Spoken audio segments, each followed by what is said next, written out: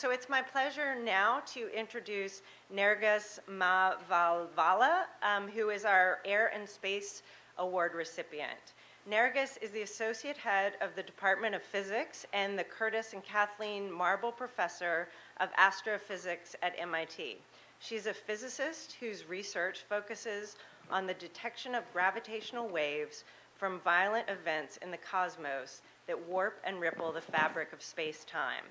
She is part of the scientific team that in early 2016 announced the first direct detection of gravitational waves from colliding black holes using the Laser Interferometer Gravitational-wave Observatory, or LIGO detectors. This breakthrough ushers in a new era of astrophysics, allowing observations of the violent and warped universe not visible with light.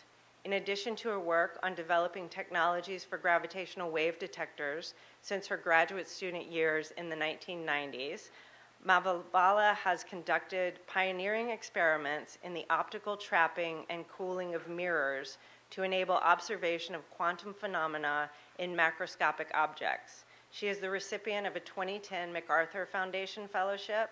She earned a BA in physics and astronomy from Wellesley College and a Ph.D. in physics from MIT. So it's my great pleasure to welcome her up here.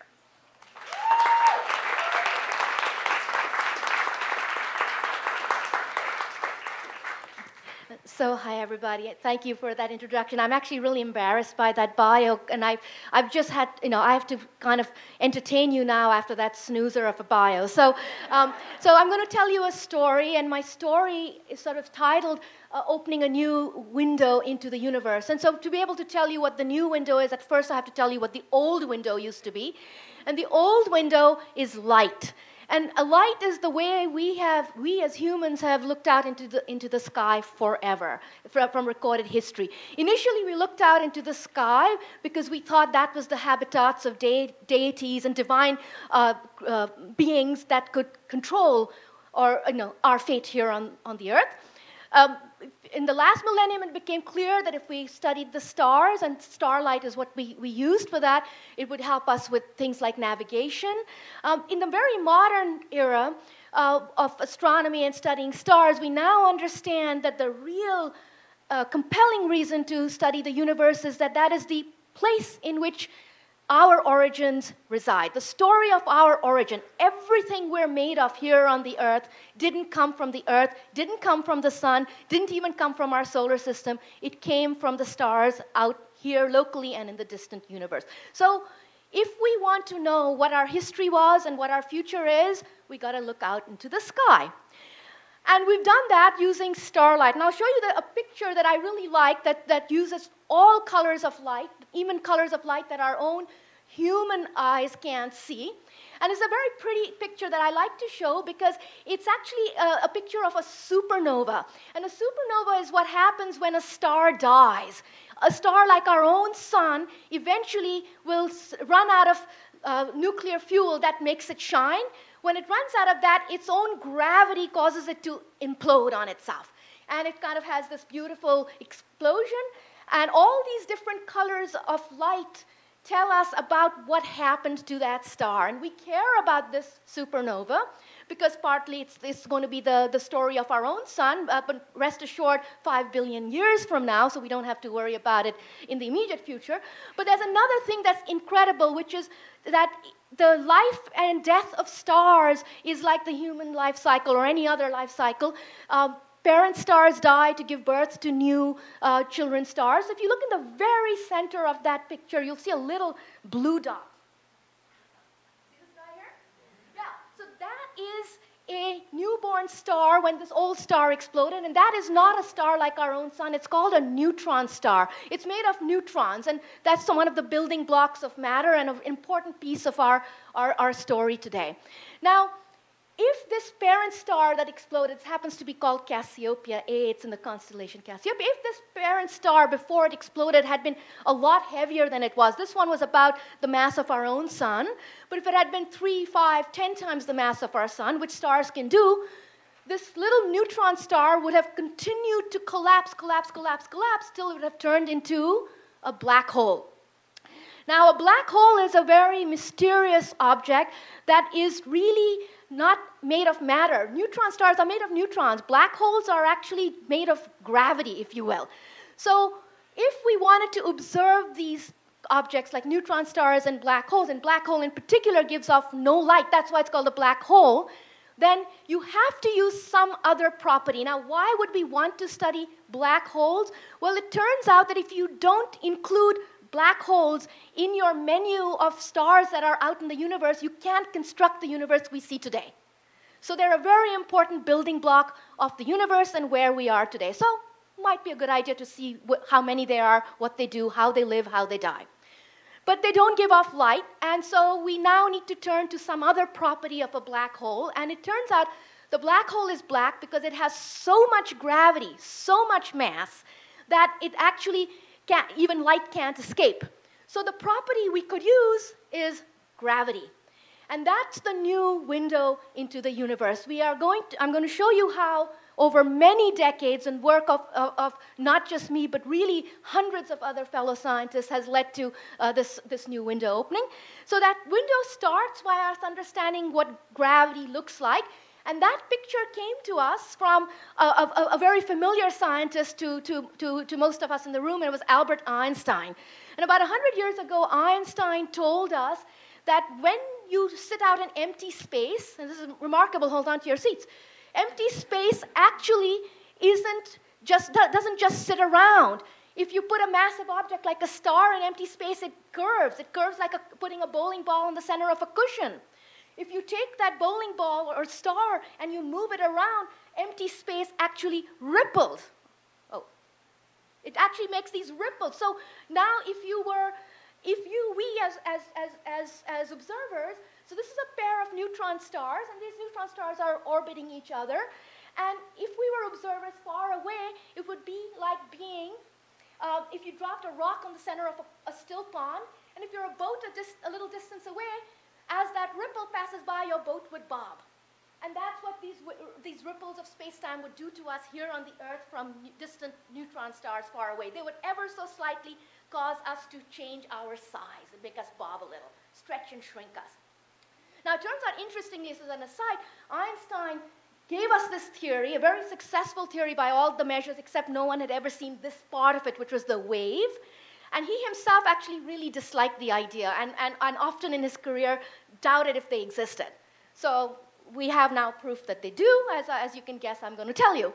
So let me tell you a little bit about the story. So what are these gravitational waves? In 1916, Einstein discovered them from his theory of gravity as a theory, nothing observed. And he actually dismissed them as being too faint to ever be useful or detectable. And that was his view of it. Now, fast forward, decades later, in the 1960s and 70s, this man, Kip Thorne, he told us, yeah, they're pretty faint, but he actually, for the first time, put a number on how faint they would be. And this is a number that if you folks are not familiar with numbers like this, just take my word for it, it's a god-awful small number. It's a decimal point with 20 zeros and then a 1, okay? So it's small, but it's still not a number that we can feel in our gut because it's a number for what's the size of the wave. And what that means is it's really saying what's the size of the ripples of space-time that these neutron stars orbiting each other would make. Okay, now in the same era, another hero of our story and my Ph.D. advisor, Ray Weiss, I don't know what happened here, actually came up with the idea that gravitational waves should be detectable, but he threw down an incredible gauntlet. In the late, we just have to figure out how we can measure changes in distance of 10 to the minus 18 meters. Now here I'm going to try to make you feel this in your guts. 10 to the minus 18 meters is 1,000 times smaller than the nucleus of a single atom. A nucleus of a single atom is 10,000 times smaller than the atom itself. And the atom itself is about 10,000 times smaller than, say, a human hair that we could see. So I'm telling you that this is billions of times smaller than anything that we, in our experience, can touch or feel. And so Weiss had this idea that you could do it. Weiss and Thorne met in 1975, and through their work, an experiment was born, this experiment called LIGO. And this experiment was, I'm not going to go into all the details of how it works, but basically the idea was that if you shine laser beams at mirrors like that animation there shows, you can use the laser beams to measure the position of the mirrors, and if a gravitational wave comes through, the mirrors will move and you can measure that motion. That was the simple principle, and then we needed this huge apparatus. These detectors in the same L shape as the cartoon are 2.5 miles long. The two in the US are one in Louisiana and one in Washington State. And so that was the experiment that was born. It had lots of bells and whistles in there that I won't talk about. But I will say something that's very interesting and important about science at this scale. This effort was funded by the National Science Foundation over 4 decades. And for the first 30 years of its operation, we did not have signal. Okay, so these were built in the 1990s. They were proposed in the 1970s. And we'll fast forward now to 2015 when we made our first discoveries. Okay? But before I tell you what the discovery was, let me tell you what you should expect to see. So what I'm going to show you is a movie. And this movie is a pair of black holes. And what you're going to see is what do these black holes do to the space-time around them, which is this plane here.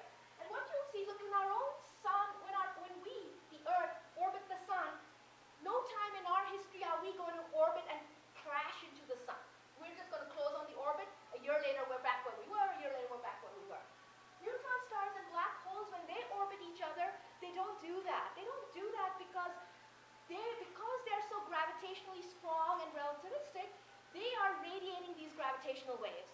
Now, these waves, like any other wave, carries energy. So as this energy is carried out, it comes from the orbit, which means the two stars have to get closer and closer to each other and eventually collide. And when they do that, you get this incredible storm of ripples on the space-time. And that's what our signal will look like. So as the movie plays, you'll see the signal accumulating till they collide right here. And you'll see space-time going absolutely spectacularly warped. So let's play the movie. So here we go. There's the two black holes. Now what you'll see is that the colors are just a color mapping of... Everyone can hear you, but we are recording. Oh, okay. Yeah, you know, I'm a mover. I should have gotten a lapel mic. All right, but you can see black holes. They're black. And these are the funnels or the dents they make around their own space-time. But when they get close enough to each other after orbiting, and you'll see their space-time start to merge, you know, so all these two funnels will start to curve together. And at the moment when the two black holes touch will be where we get the maximum in the signal. And that's when the space-time will be just, you know, this nice quiescent flat plateau will become a ridiculously warped mountain range. And that's the effect of these black holes in their space-time, and these magenta rings are the gravitational waves that travel outwards.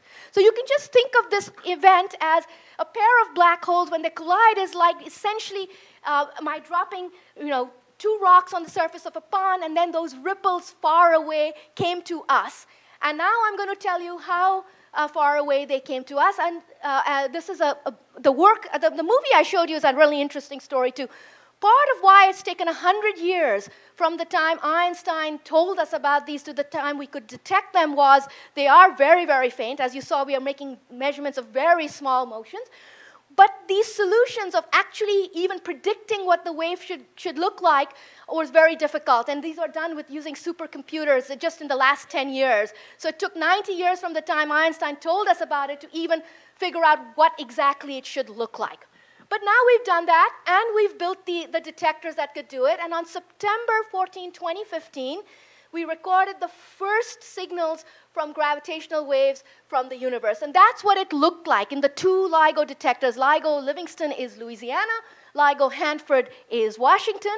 And there are the bumps and wiggles of the space-time itself. And there's a few things that are really interesting to see about what is now sort of seen as as one of the important discoveries of our time. On the vertical axis is the amplitude of the wave. And remember, Kip Thorne told us in 1967 that it should be about 10 to the minus 21. Notice at the point when these two black holes collide, we get an amplitude of 10 to the minus 21. So big check mark for Kip, right? Good. Now, the other thing is if you ask when this measurement was made, how much were the mirrors of LIGO moving, which was, you see that they were moving by about 10 to the minus 18 meters. So big check mark for Ray. And in fact, that was recognized. They received the Physics Nobel Prize last year. So this is, this is sort of the now part of, I would say, scientific legend. Okay, now you would think that since this first detection, these detectors have detected other more black hole collisions. And I'm not going to tell you a great deal about them, but I'll tell you a little bit about what we can, from the bumps and wiggles that we see here, encoded in that signal, we can tell how heavy the black holes were, we can tell how far away they were, and we can tell how fast they were going. And so without boring you with the details, I'll tell you these were very heavy. They were 30 times the mass of our sun. They were at the time that they collided, they were traveling at half the speed of light. So now, look, even if you're not a scientist and you never think about these things, you should pause for a moment to see what nature is doing. Nature took something that's 30 times heavier than our sun, and it sped it up to the speed of light. And, and the energy it takes to do that is tremendous. And so now one of the things that we also learned was that this system of black holes was over 1 billion light years away. So that gravitational wave traveled for 1 billion years before it came to our detector here on the Earth. And having listened to all the wonderful stories that the women have told this morning, I'm a little bit envious because I don't get to go to my site and actually, touch my objects. But I get to build instruments, which is pretty fun too. So that's the story of these black holes. Now I want to return. So the black holes are kind of an interesting object because they don't give off light, and this is the only way we could have seen it. If we pointed telescopes at this object, we would have seen. We're now able to do that. Now, a couple of years later, we actually recorded the same kind of event, but the collision of two neutron stars. Now, neutron stars are not black holes. They're made of neutrons, and when they collide, it's like taking two atoms and an atomic nuclei and smashing them together. So you get this spectacular light show. And in addition to the light show, you also can make new elements, new atoms. So I'll show you a movie. It's purely a movie. It's very fun. To show you that we had two neutron stars that were orbiting each other. They were giving off gravitational waves, which LIGO saw. And then, shortly after that, there's an explosion which was seen by all the light telescopes in the world. So here's the movie. Two neutrons. I apologize for the music, but it'll wake you up. So neutron stars, they're giving off these gravitational waves. And notice as they get close to each other, they'll kind of tidally disrupt and deform. And now you get this enormous jet of light. Enormous light pours out. And then in this cloud of stuff that we see is new elements are being born. And let me tell you why I think this is one of the, a second of the spectacular discoveries of our time. For the longest time, we have had a mystery for decades. We've had a mystery here on the Earth. Where do heavy elements like gold and platinum come from? We know that the lighter elements are fused in the sun. So from the sun, we can get hydrogen, helium, carbon, oxygen, things we're made of. But when you get to these rare, heavier elements, they're not fused in the sun. The sun doesn't have enough neutrons to do that. We think some of them come from those supernovae explosions I showed you in the beginning. Again, that accounts for a tiny fraction of it. So we have not known where gold and platinum comes from. And then from the observations of the light and the gravitational waves that we saw from this neutron star collision, we saw nature fusing gold and platinum in the abundances that we would expect here on the Earth. So we have discovered nature's gold mine, if you will. And so that's the story I wanted to tell you. What was the big deal about these discoveries? Why should you be excited? I'm going to end with sort of telling you that these discoveries are just a moment in time. What I think what you're witnessing is going to last longer than I know. Let me tell you why I think that. We believe Galileo was the first person to point a telescope at the sky. And I told you humans for millennia have been looking at starlight. But he was the first to tell us. No one really remembers what he saw. But the fact that he pointed a telescope at the sky was a paradigm shift. For the first time, he said, humans, we don't have to use our naked eye. We can use instruments. And when you use instruments, you can see more, farther, deeper. And from that time, we have built from his little 1.5-inch telescope. By the way, toy store telescopes are better than that today. We've built 100-inch telescopes. We've been on the Earth. We've built 100-inch telescopes in space. We are now building a 25, 30-meter class telescope. We've also added all the different colors of light, like infrared and X-ray and radio waves that our own eyes couldn't see. And from that, we have constructed this picture of the universe. But this was like going to a silent movie. We only could see. We had no other information that doesn't come from light. And now what we have done with these gravitational wave observatories is we've turned on, if you will, silent movies got their sound. We've turned on a new sense with which we can observe the universe. And I believe that just like with Galileo, in 100 years from now, people won't remember that LIGO saw the first black hole or the first neutron stars. People will be thinking about what are the next big telescopes we can build and what are the newest discoveries we can make. So I'm going to leave you with that thought, that you're sitting at the cusp of sort of a scientific revolution rather than just some exciting discovery. So, thank you.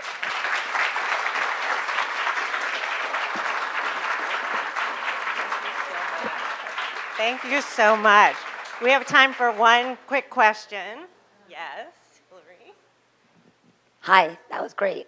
Can you tell us a little bit about what you're doing at work with your group, with your own group? Yeah, sure. So look, I've spent my entire career since I was a graduate student in Ray Weiss's group building the observatories. I'm a builder.